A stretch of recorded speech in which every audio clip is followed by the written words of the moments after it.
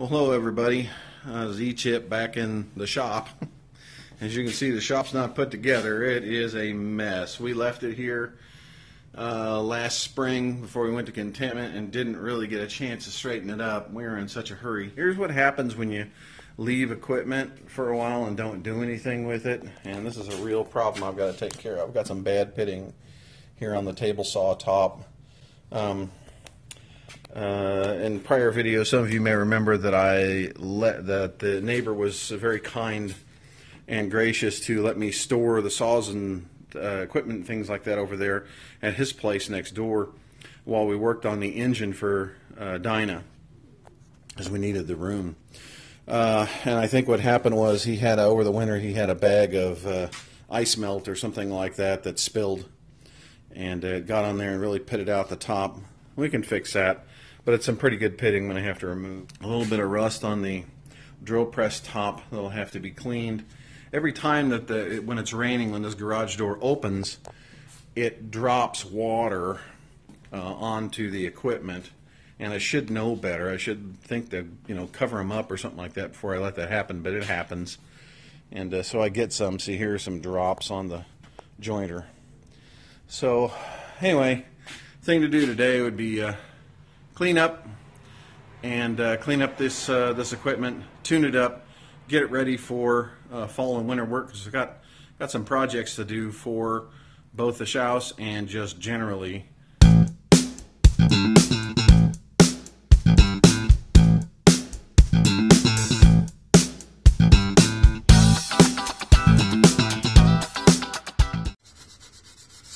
There is some pitting.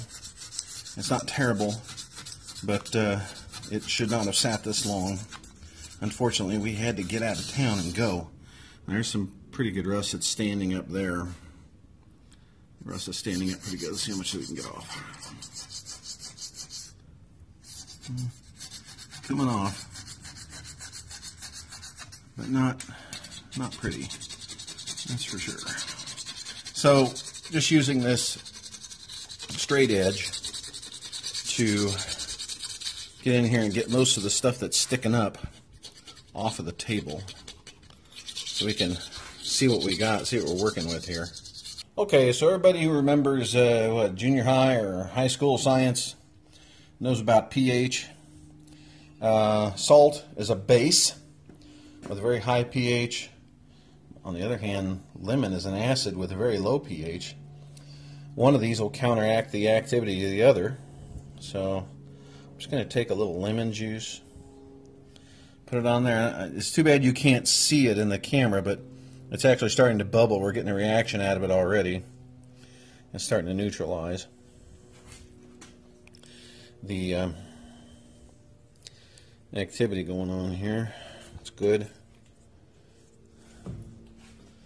Concentrate some juice in these real bad areas where I got bad pitting.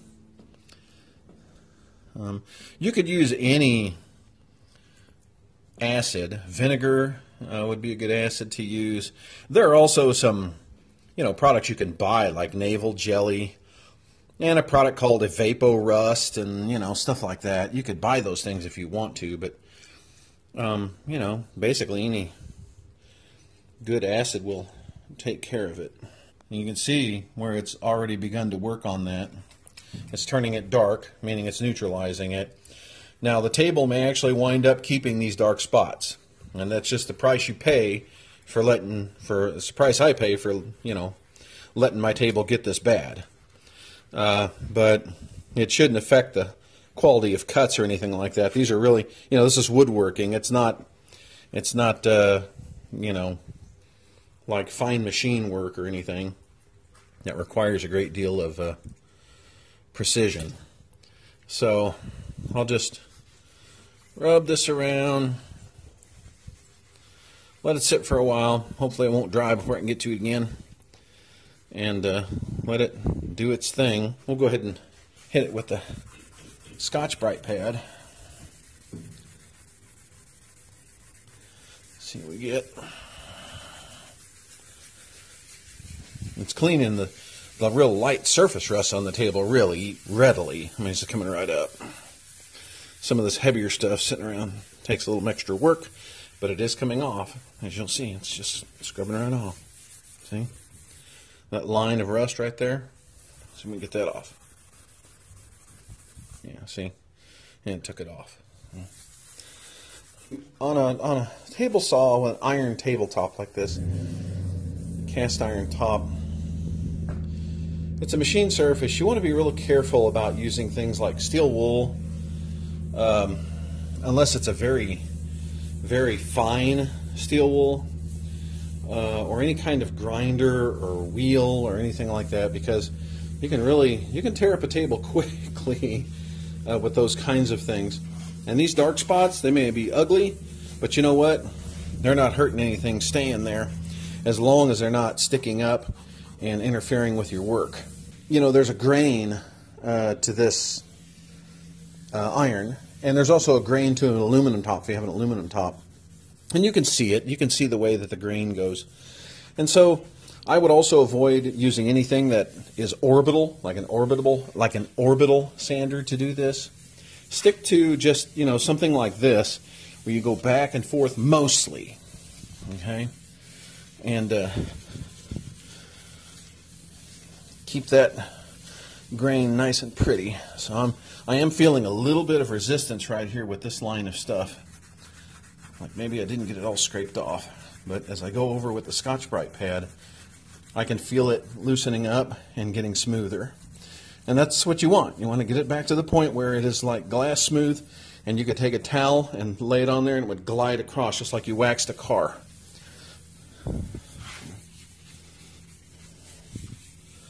Let that sit some more. And I think I'll use the lemon juice on the rest of the table too, just for grains to pretty it up. You know, I have a small shop, and so there's always a temptation to use your table saw top as a working surface. And you know, even though you try to protect it, stuff just happens that you don't realize can happen. For instance, on this right here, this is from glue that I was using when I was gluing up the wagon, and that's a former video of ours. You're going to see how we made that wagon.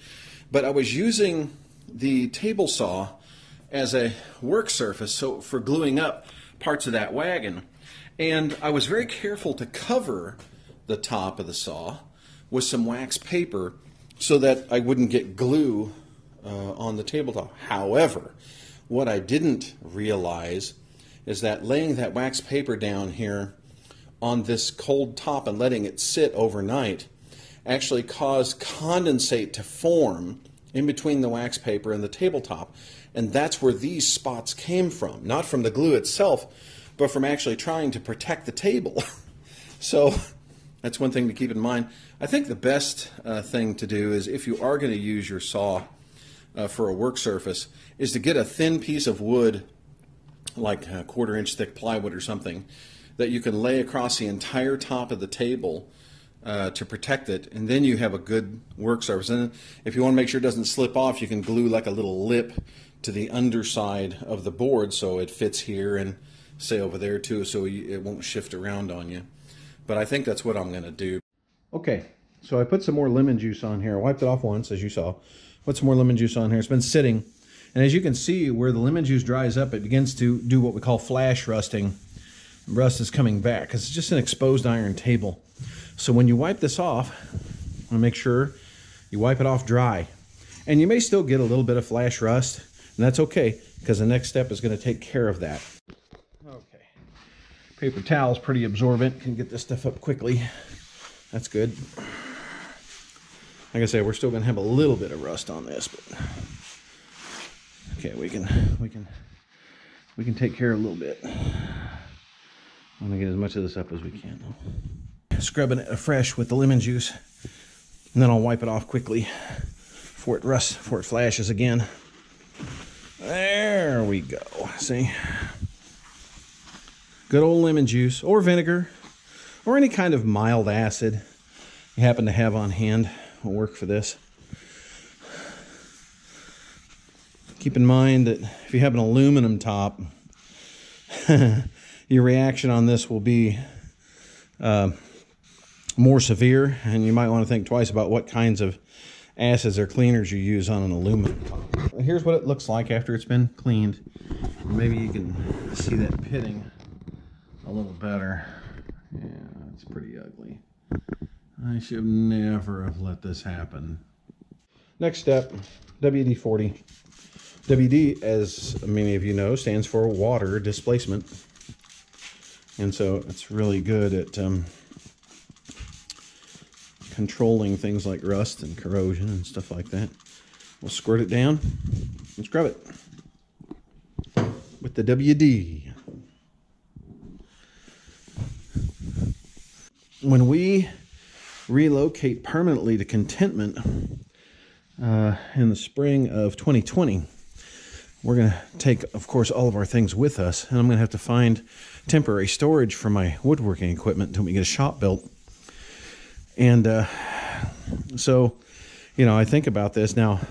Contentment is a much drier climate than out here in the central U.S. where we're at. There's not a lot of humidity at Contentment, except during the winter.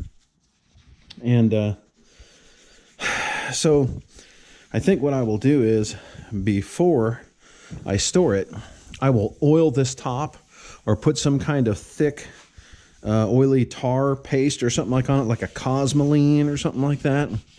And then I will cover it. I will stick a heavy piece of plastic to that to sort of seal it.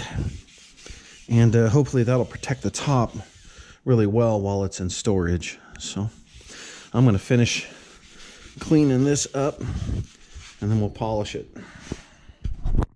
So next step is to clean the table really good with a rubbing compound. Rubbing compound's a really mild abrasive, and it'll clean up a lot of this really small surface dirt. It'll clean it off, any of the leftover you know, mild flash rust and stuff is sitting here. You rub it pretty good, you know, just work it in, let it dry, and then rub it off. Sometimes this stuff, if you got a really dirty surface, it can stick to the table. I mean, it's hard to get off, hard to polish off. You might have to do several applications and stuff to get it where you want it. But, you know, basically just clean it. You can work in a circular motion on this one, but always good to go with the grain to get that stuff out of there. This is also a good time to polish any other surfaces that you want to on the saw, like this where the fence guide rolls along. Also the track. I mean, only clean and polish the stuff you want to move freely, which is just about everywhere, every moving part. Now inside the saw, the trunnion and stuff like that, you probably want to use a really waxy kind of grease for that. Just, you know, just sort of clean it off with a brush or nylon brush or something, and then go back with a waxy kind of grease that'll stick to those gears pretty well. But and while you're at it, since you're cleaning the tracks, it only makes sense to clean the things that glide in the tracks, like this square.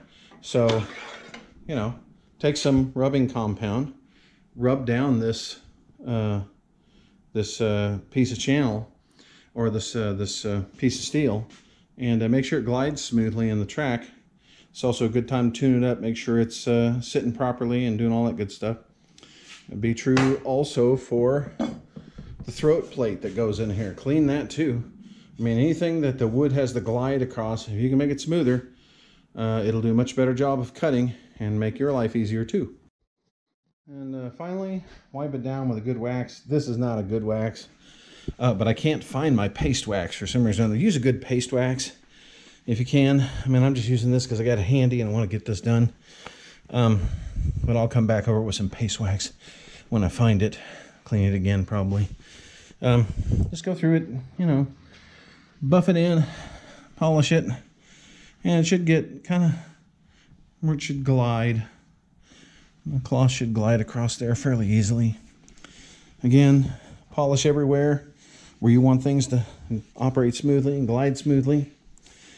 And there you go. I feel terrible for leaving the table this way where it got that bad, but I'm glad it's not worse. So anyway, that's how I do it. If you guys got some suggestions on how you do it, I'd love to hear it. Thanks.